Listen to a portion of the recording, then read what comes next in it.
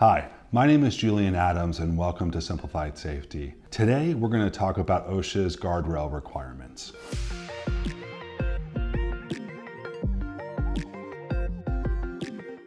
Now, when I say guardrail, I don't mean the highway barriers you'll see that protect opposing lanes of traffic. I'm talking about the barrier that you would use for fall protection. We're going to talk about the federal OSHA standards for general industry. If you're in the construction industry, maritime or agricultural industries, or if your state has a local code like California, then you want to make sure that you double check those because there may be some differences. The first thing that we're going to go over is when guardrail is actually required. In general industry, OSHA says that if you're working on a level that is 4 feet or more above another level, then you're at risk of a fall injury and you need some form of fall protection. That fall protection can be a guardrail, it can be a personal fall protection system, or it can be a safety netting system.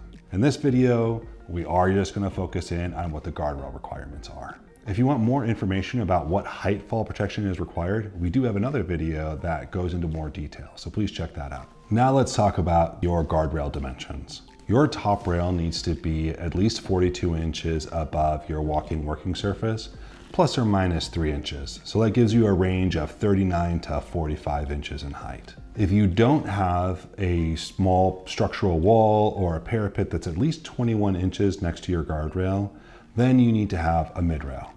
That midrail needs to be midway between the top rail and the walking working surface. Typically that's 21 inches. Your top rail and your midrail need to be at least a 1/4 inch thick or a 1/4 inch in diameter. Nowhere in your guardrail shall a sphere of 19 inches be able to pass through between your top rail and the walking working surface. This is really important as you think about the thickness of your midrail.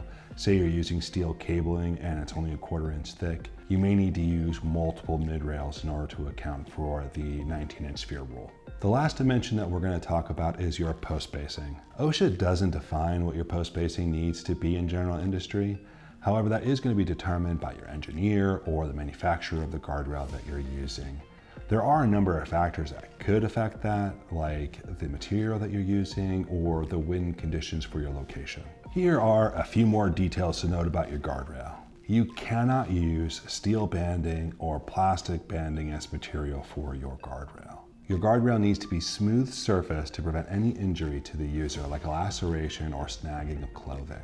Your top and your mid rails cannot extend past your terminating posts in such a way that it creates a puncture hazard. One of the ways that you can avoid this is just by creating a D-return so that the top rail and the mid rail just loop in back on themselves, or just end the top and mid rail right at the terminating post.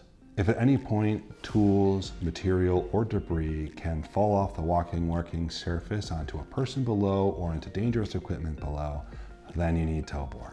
Tow board needs to be a 3.5 inch tall barrier at the bottom of your guardrail, and there cannot be more than a 1/4 inch gap between the tow board and the walking working surface. And the last thing we're going to talk about are the load requirements. Your top rail needs to be able to withstand a concentrated load of 200 pounds. Your mid rail needs to be able to withstand a concentrated load of 150 pounds. And your tow board needs to be able to withstand a concentrated load of 50 pounds. All of this is in the downward and outward directions. When you apply this load to the top rail in the downward direction, it's important to know that it cannot deflect below a height of 39 inches. This is important if your top rail already starts off at the 39-inch height, because any deflection, even a 1/4 inch, would mean that that guardrail is no longer an OSHA compliant guardrail.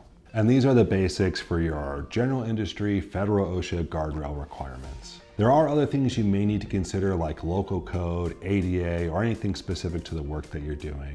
So make sure to check those out before you install your guardrail. My name is Julian Adams. Thank you for watching and have a safe day.